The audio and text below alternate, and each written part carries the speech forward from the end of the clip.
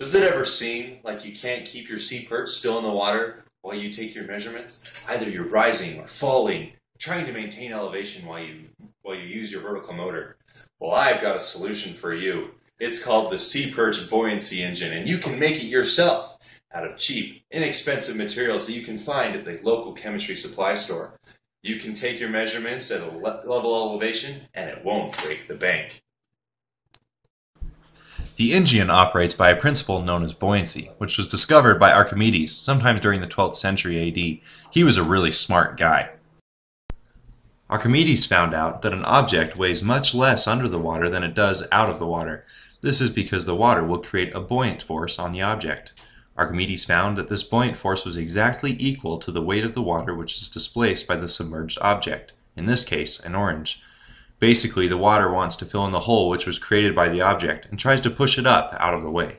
So using Archimedes' principle, we can use the different measurements, one in and out of the water, to figure out the volume of the orange. Archimedes used this in a very famous story where a certain king asked him to figure out if his golden crown was entirely made of gold. Archimedes weighed the crown in the water and also out of the water, and he knew the crown wasn't entirely gold since the numbers didn't quite work out correctly. So you might be saying, well, that's all well and good, but how does this help me with my Seaperch? Well, what we're going to do is use a fluid lighter than water. So when we push it into the Seaperch will float like this.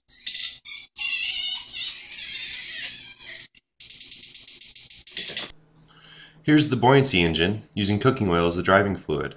It's similar to hydraulics in this fact that as I pull the syringe on the one side, you can see this one suck in, and if I drive fluid into it, then it will move out. We can use this to make the Seaperch go up and down and even float at different levels in the water by how much fluid we put into it. More fluid will make it float higher, less fluid will make it sink. Alright, now that we know how it works, it's time to build it. So let's figure out what we need. So to build the engine, we need 3 syringes. Most likely 60 milliliter syringes are the best, since they're big enough, but any bigger ones will probably be better. We'll need a ball valve. This is a 1/4 inch ball valve. This is the on position, and then this is the off position. So fluid will not be able to flow like that, and it will be able to flow in like that. We'll need a T-junction to combine the 3 together, and one long tube of 1/4 inch tubing, and little small sections of 1/4 inch tubing to connect the different parts together. It's time to put it together. First we get our T-junction, and we hook the ball valve to the T-junction like that. Then we connect one of the syringes to the end of the ball valve,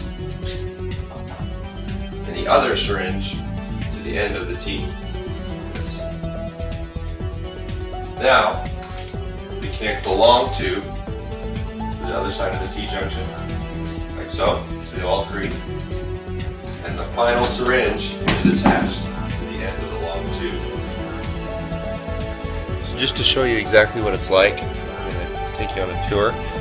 First you have the 60 milliliter syringe, which goes into the ball valve, which goes into the T-junction. We follow this T-junction, we have a short tube to the other syringe. So these 2 together are the control of our part. Now if we continue along this long tube, we have the bottom syringe down here at the bottom. So here's the total engine. This is what it looks like. Alright, so here's how we fill it with oil. We remove one of the stoppers and pour oil into the syringe. You'll see as it fills up, you're going to have to take some time, and it will slowly decrease. It'll slowly lower down the volume. If you want to speed things up, take the other side and suck air out of this other syringe.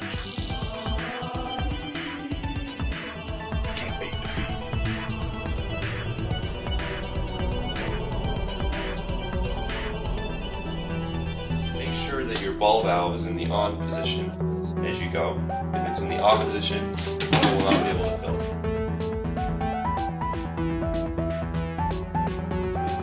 release all the stoppers before you go. Now that I have oil in the cylinders, I'd like to try and get as much air out as possible. So I'm going to remove one of the syringes. Even though there's air in this one, I'm going to compress this cylinder down to raise the level of the oil up near the top somewhere.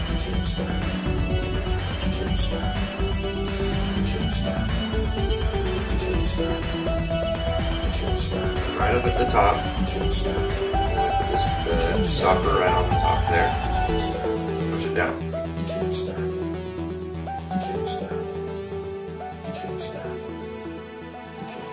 Remove this stopper. Close to the top. Put the stopper in.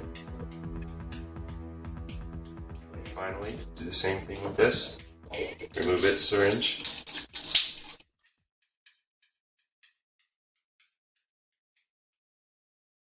So now finally our last syringe, we'll put oil in.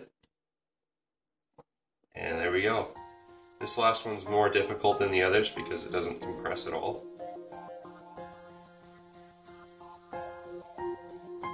Now we've got ourselves a hydraulic system between these 3 syringes. Here's how we check and see if it's working. We'll first push oil into the one cylinder and see if it comes out. And then we'll pull it out and make sure it's working. While it's underwater, this cylinder will be able to, the water pressure will push it in a little bit harder, so we won't have to worry about that quite as much. So the very last bit is okay, that it doesn't compress all the way. So this system looks like it's working. So here's what it looks like in action. Here you go.